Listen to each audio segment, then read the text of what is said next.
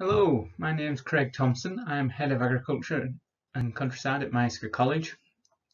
So what I'm going to do is give you a little tour, a virtual tour if you like, of our resources for our agriculture students at Myerscough College. So just starting off with this slide, really, in the background you can see a picture of what we call the Rural Skills Centre, and that's our building where we teach pretty much all our agriculture and countryside FE students, our HE students, those that are doing foundation degrees and degrees, they'll do some of the teaching in there, and then some at other sites such as a FIT centre, which we'll look at in a few minutes, and the HE centre. So that's our Rural Skills Centre, where most of the based. A little bit about the history. So the college was founded in 1894 at a site in Hutton. We still have some land there, but we don't have any buildings as such. The land is let out in effect for horses. The buildings were sold for development and allowed the college to invest in the main site at Myerscough. And that was developed in 1969. So that's how long we've been at Myerscough, and we were incorporated in 1992, and that means basically the college became self-governing. Before that it was owned by Lancashire County Council. We are self-governing, independent. We have a board of governors who the principal and the senior management team report to, and they make sure that the college is achieving its objectives. We do have links with the University of Central Lancashire, so all our degree programmes are validated by the University of Central Lancashire, but they don't own anything of Myerscough. Basically they contract us in effect to deliver their agriculture programmes together with a number of other land-based degree programmes. So yeah, completely independent, owned by Myerscough. This little picture, and I'm just going to turn off my camera. This little picture was taken in 1969. It appeared in the Farmer's Guardian. No, we won't expect our agriculture students to dress like this nowadays. But that was how it was back then in 1969, clearly dispudding a young calf there, and so that task is still done today, and so as agriculture students, certainly on FE programmes, that's one of the practical tasks that you'll learn to do. Okay, so this is just a little image of the campus and the farms that I've taken off Google Earth. So you can see the campus here in this area. I'll just highlight with the pen so you can see what I'm talking about. So what we've got in this little red circle here, where I'm just highlighting, we've actually got the Rural Skills Centre, and then our FE students will be using the driving track here. So this is agriculture engineering. The agriculture engineering building is this building here. So we work quite closely, and obviously machinery operations, tractor driving, ATV handling and what have you is taken in that area there. It's a walk across the campus and to the central student area. So we've got the library, the core, some teaching facilities, central admin, and the canteen, of course. The college restaurant is all in this area here, right in the middle of the campus there. So it's a good 5-minute walk across.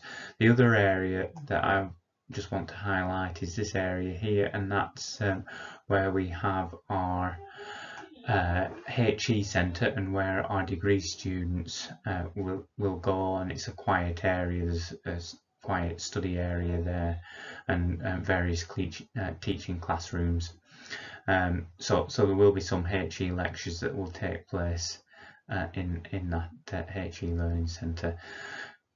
Going across the fields, so you would walk out of the back of the Rural Skills Centre, and there's footpaths through what we call Brock Meadow. So you walk through Brock Meadow and across Cottage Field, and you end up in the back of Lodge Farm. And Lodge Farm is split on two sides of the road. St Michael's runs through the middle. We've got the beef unit on one side, together with feed storage, silage clamps, what have you, and slurry storage, and the fit centre. This is where the fit centre is here. It's that building there. And then on the other side of the road, the south side of St Michael's Road, we've got Lodge Farm dairy unit, and the calves, and then obviously I've said the equine area used for stabling the old brick buildings. So yeah, that's the campus. Okay, so we've got the college estate here. I've just actually changed office and changed clothes. Obviously, I've just needed to update this particular slide. So the college estate, 300 hectares. It's predominantly grassland. We do grow a small area of crops. We grow whole crop wheat, whole crop barley. This time we've grown a little bit of forage rape as well to fatten some lambs and some sheep on. We also have some game cover crops sown at various locations across the estate to support the gamekeeping courses that we offer, and we also have some conservation areas, woodlands and what have you, that are managed for conservation and our ecology and conservation students will access those sites. We also have the River Brock running through the estate, so you can see the blue line that runs through by Light Ash Farm there and along the back of the campus. So that's a nice river habitat. We get all sorts of wildlife along there. It's an important corridor for wildlife. You can see the Rural Skills Centre, which is sort of to one end of the campus, and we can walk across the fields. It's about 15 minutes across to Lodge Farm, but we tend to use the minibus for either taking students down to Lodge Farm or to Lee Farm, depending on what the practical session is.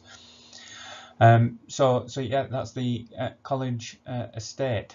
3 farms, as you can see, Lodge Farm being the main farmstead, Lee Farm being where we have the sheep and a few beef there. Light Ash Farm, we don't have any buildings. It is really just the land only. I should also say that we are actually tenants on the farm, and our landlord is the Duchy of Lancaster, or in other words, the Queen.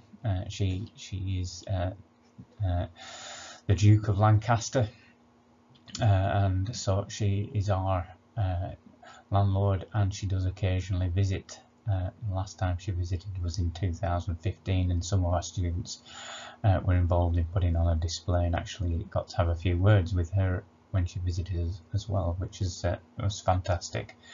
So yeah, really nice estate, all in a ring fence pretty much, which makes it easy to manage, and yeah, a typical sort of filed farm really. So it really benefits our agriculture students. So we've been really fortunate in that Lodge Farm we've had significant investment, government investment that has supported the college. We've put in a bid and we're successful to get some money, and it allowed us to basically redevelop the beef unit at Lodge Farm. So this is what we call the Food Farm and Innovation Technology Centre. So we have teaching facilities in there. It's used by both industry for training and by some of our students. So there is a little bit of teaching that goes on in there. Certainly our degree students will have some teaching based in there. So So yeah, it's a fantastic addition to our resources. And then at the back of the fit centre, you've got the livestock innovation centre, and you've got the silage clamps there as well. So this is just a little video that pans around, shows you basically the entrance of Lodge Farm. So what's coming to shot now is the old Victorian buildings of Lodge Farm dairy unit. They're now no longer in use. You can just see the new dairy unit. Well, I said new, it's over 20 years old. So that's the dairy unit there. The old Victorian buildings are used for horses, equine. The pond that takes the roof water off, the fit centre, and the livestock innovation centre, which you can just see at the back behind the fit centre there, just poking into view. So we'll have now. Okay, so this is our livestock innovation centre. So it was put up about 3-4 years ago now, 2016, and basically using best practice design principles. So we've got a big light ridge down the middle of the building that lets lots of light in, and also lets ventilation, allows ventilation. All the warm air, as it rises up to the peak and then can go out to the sides of that light ridge. At the side of the buildings, you'll see they are completely open at the moment, but in winter they're closed. What we've got are automatic curtains that move up and down depending on the weather, and the weather is measured by little weather stations at either side of the building. So when it's cold and windy, you'll find that the curtains are completely up, usually in the middle of winter, and in summer when it's really hot they're completely down, and then they can be anywhere in between up and down as well. So it allows that controlled ventilation of the building, the aim being to create the optimum atmosphere within this building. So yeah, really nice design, a central feed passage, scraping passage, bedded pens. The water troughs there will tip over, so they're easy to clean, so cattle will always have clean water in front of them. And then just on the left hand side, we'll look at it in a minute, is the handling system. So this is the handling system. Again, based on good design principles. They've come from a lady called Temple Grandin, and it's worth just putting her name into Google. She's an American animal behaviorist, scientist, and she has this ability to see things how cattle see things, and designs handling facilities, basically revolutionised handling facilities across the world. So a lot of slaughterhouses, anywhere where they need to handle cattle, have changed their handling systems based on the research from Temple Grandin. So you'll see that there's well, just right at the end, there's a semicircular forcing pen. So animals will walk down, and they're directed into the race. So that forcing pen just gently pushes them into the race, directs them into the race. The race has an S-bend in it, and you'll see that the stock board against the sides of the forcing pen, and also against the side of the race. So that means that the cattle can't see out. The cattle have eyes at the side of the head because they're prey animals. They evolved to keep an eye on potential predators, so they need to keep as wide a view as possible while they were eating, and they do get easily spooked. And so if you can create a solid environment where they can't see they can't be distracted or spooked, they're likely to move through that area very quickly. And so by putting an S-bend in the race, it allows the animals to keep moving forward.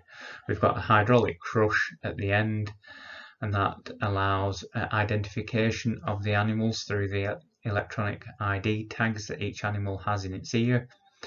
So the tags are automatically read, recorded on a computer, and the weight is recorded. All that's done automatically. The animal walks through, and if that's all we're doing, that's fine. We're just recording weights for calculating daily live weight gains. That's done by the computer, so that we can check the animals are growing as we expect them to grow, and if they're not, then we can ask questions why and investigate why. The computer also allows us to record any treatments if we're, for example, giving them a wormer treatment or whatever it is that we're doing with the cattle TB testing, for example. So we can record treatments as well. This is at the back of the shed, so we have this covered slurry stores.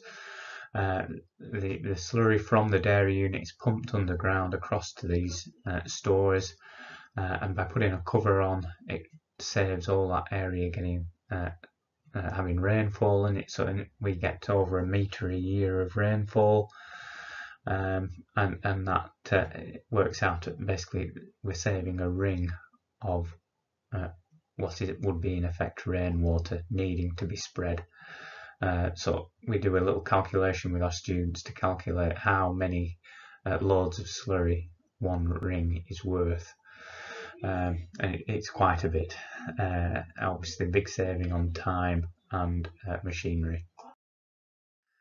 These are the covered slurry, covered silage clamps, should I say. Yeah, so again, covered silage clamps just make it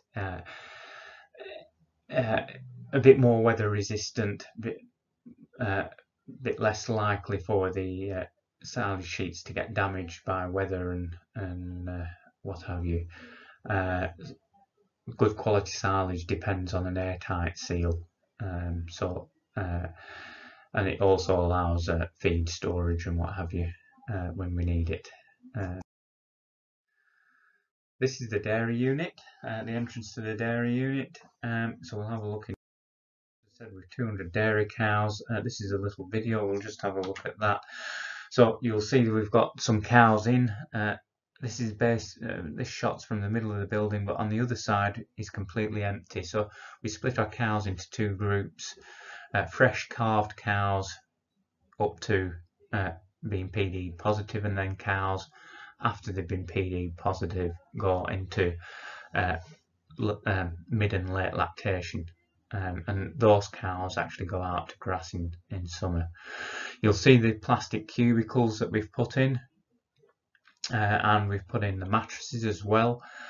So there's a 10cm mattress. The plastic cubicles actually bend and flex, so they're very comfortable for the cows to lie in. We want cows to lie down as much as possible, ideally 12 to 13 hours a day. And then you can see the outer parlour feeders as well. So there's 2 cows in there. The front gates of one is open, so that cow's finished eating.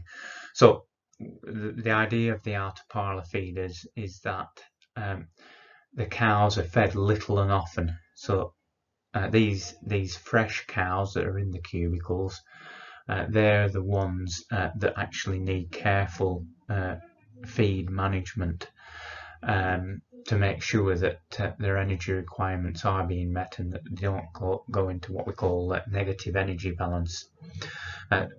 Some cows do go into negative energy balance and will need treating, but it's a problem. So the aim is to try and minimise the risk of cows going into negative energy balance, hence why we keep them in. It's easier to control the diet, the feed intakes, monitor, make sure that they are getting what they need, and we can treat them with like high energy syrupy drink if they're not getting enough energy. So that helps prevent something called ketosis. But all these sorts of things you'll learn as you go through your courses. So that's inside our dairy unit. The next slide just shows again a still picture taken from the middle. So we've got actually, you can see these outer parlour feeders. There's a bank of 2 there on each side, and then there's another bank of 2 as well just out of shot. So we have 4 banks of 2 outer parlour feeders.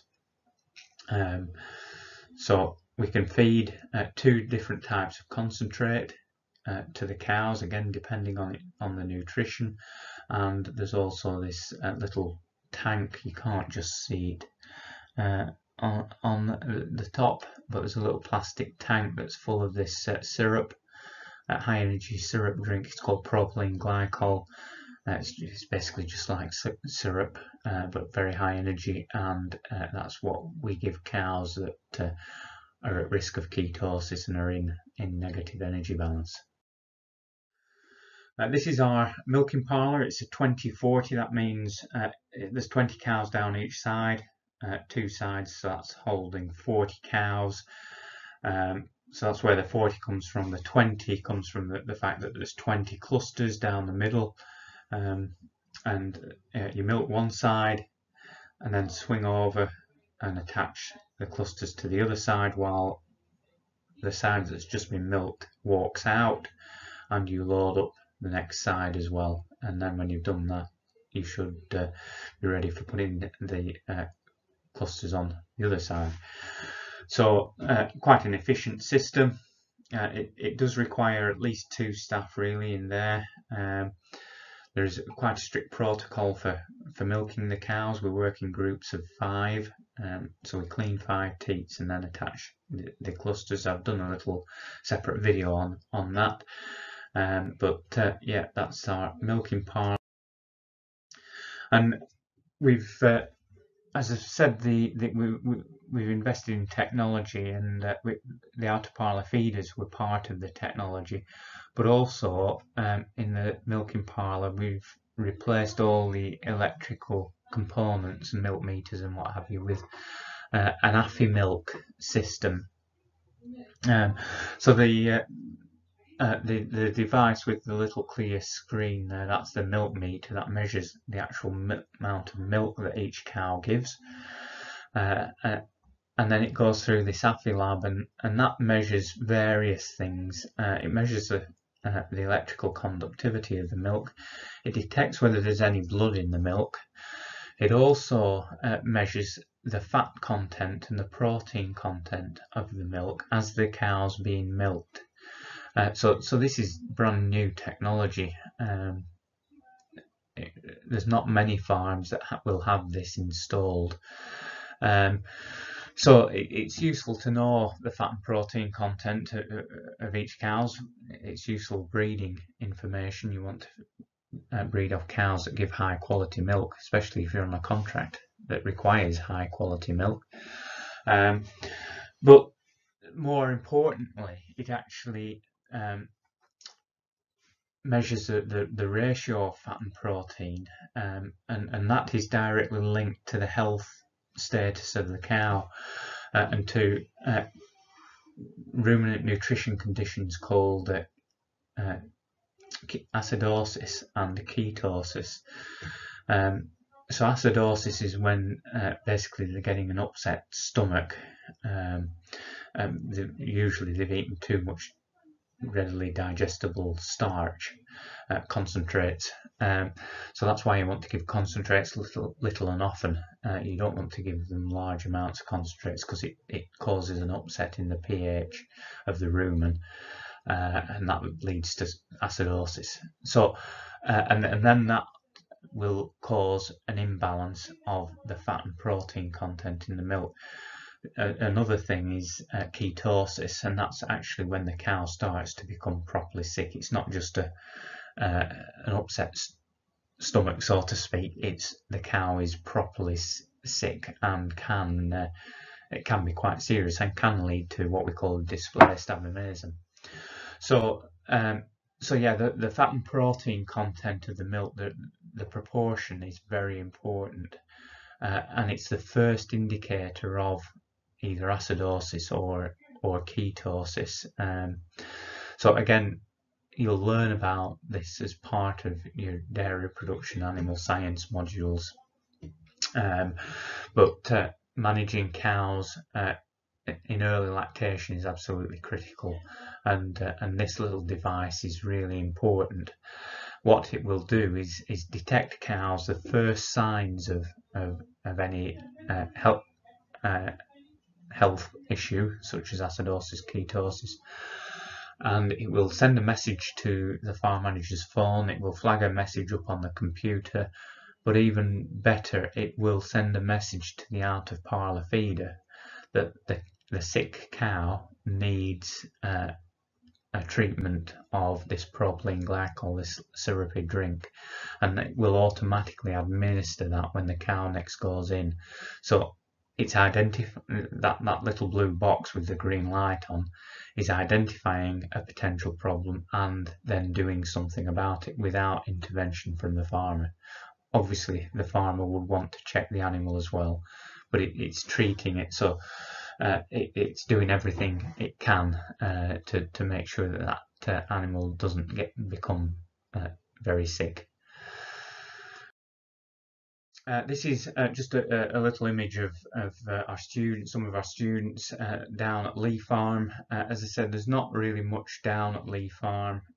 There's just this lambing shed where we bring the sheep in for lambing. There's a few beef cattle down there as well. So we, that's our Lee Farm resource. So the students, obviously, the key time is around tupping time, preparing the sheep for tupping. So that's one of the first things we start off with in September and October, getting the ewes ready for tupping. The tup goes in, and then obviously the really important time is lambing time, when it's all hands to the pump really, to make sure that sheep are well looked after and we get as close to that 200% lambing percentage as we possibly can. So yeah, that's our. And that's really it for a quick tour around the farm.